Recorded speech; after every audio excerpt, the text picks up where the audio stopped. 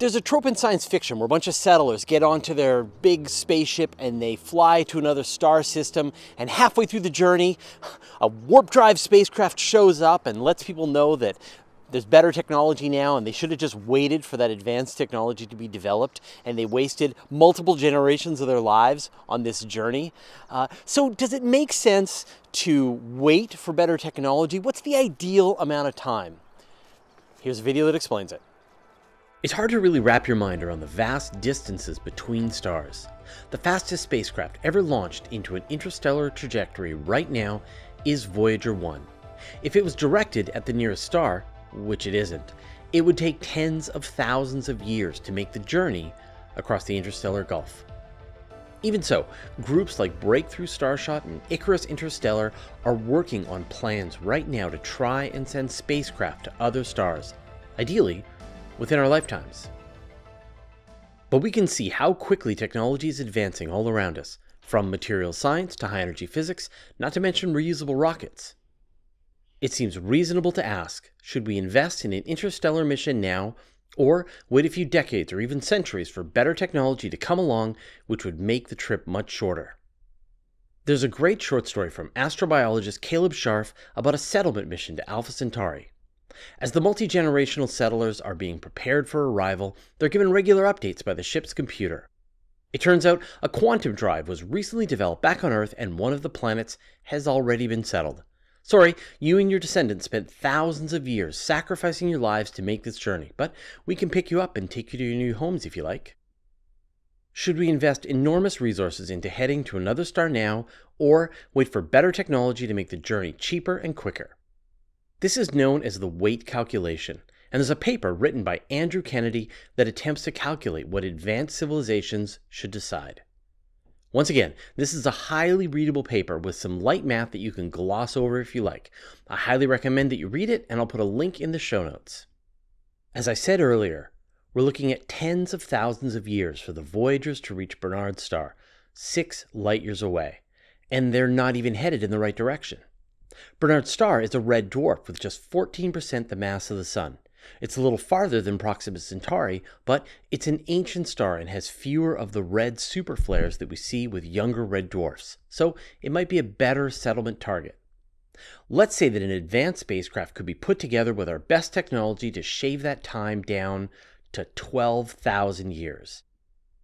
But what if the constantly advancing technology continues to bring that flight time down? Say, every 100 years of technological advancement cuts the flight time down by half.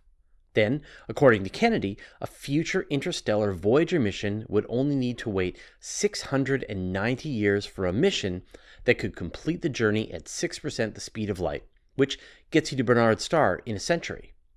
Add that 100 years of flight time and you reach our nearest star in 790 years.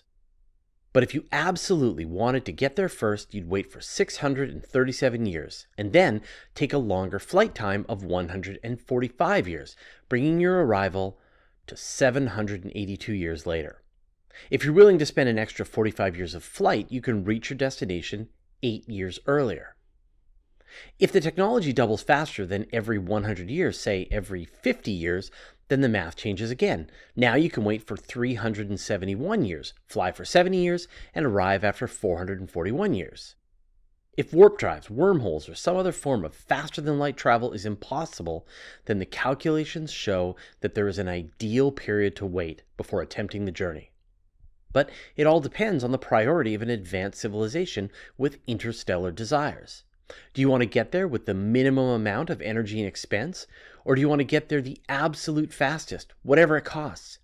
Do they want to make absolutely sure that explorers aren't overtaken by future missions? I'll talk about that in a second, but first I'd like to thank some of the longest running patrons who've supported us for years. Todd Main, Ernie Jacobs, Steve DeGroof, and the rest of our 845 patrons for their generous support. Join our community at patreon.com/universetoday. How quickly can we expect interstellar velocity rates to increase? To help figure this out, Kennedy tries to get a realistic calculation for the rate at which interstellar velocity will increase. Since the power required to go faster is proportional to the square of the velocity, you need 4 times the energy to go twice as fast. World energy consumption rises about 1.4% per year, so you can map that directly to an increase in velocity. People have been predicting doom and gloom for humanity's growth for centuries. According to the pessimists, a crisis is always around the corner. And maybe it is. Maybe the coronavirus or global warming or the robot uprising is almost upon us. But humanity has survived disasters, world wars, incompetent politicians, and pandemics in the past. And I know it doesn't feel like things are getting better when you watch the news, which, by the way, you probably shouldn't. I mean, it'll only bum you out. But by almost every standard you can measure, humanity is doing better and better every year. There's less poverty, less infant mortality, less death from war, lower crime rates, and an overall increase in our standard of living. The growth is becoming more and more stable every year. And don't just take my word for it. I'll link to an inspirational video from Canada's Commander Chris Hadfield to give you some 2020 optimism. If your increase in interstellar velocity continues to increase, things get more complicated because of relativity.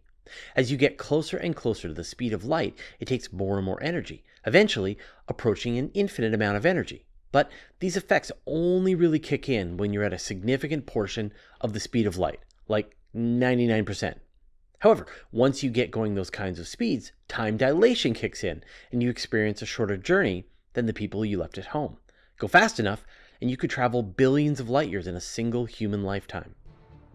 The psychological effect on potential travelers is that they wouldn't want to embark on the journey because an unexpected jump in technology would make their journey worthless. Kennedy calls this the incentive trap.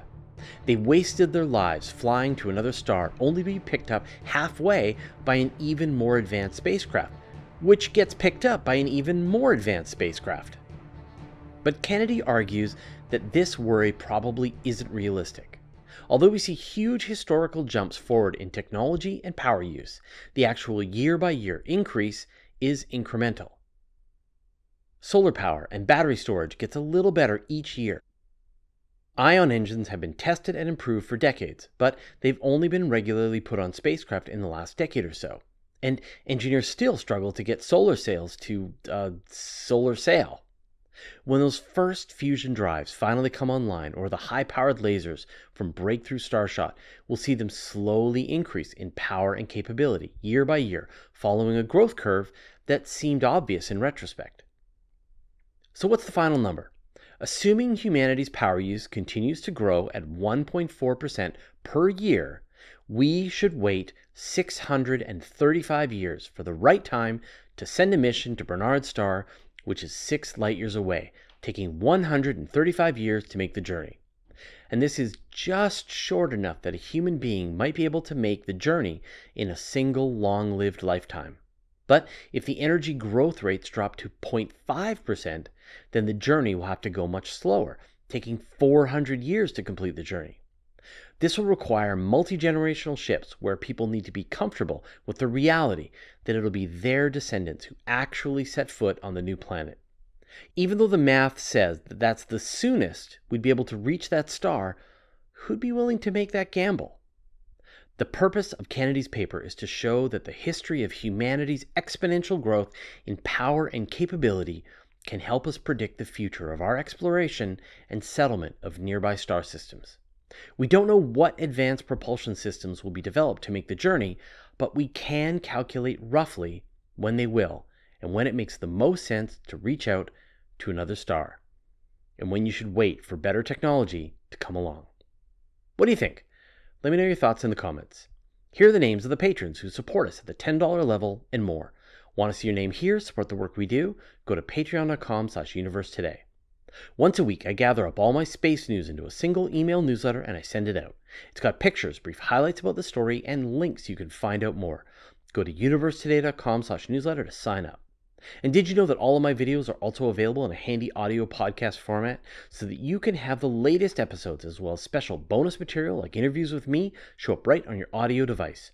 Go to universetoday.com/audio or search for Universe Today on iTunes, Spotify, or wherever you get your podcasts, and I'll put a link in the show notes. We've done a few videos about ideas for interstellar travel, but the one I really like is called Project Dragonfly, and it involves sending a light sail-driven robotic probe to Alpha Centauri over the course of about 100 years. You can watch that video now.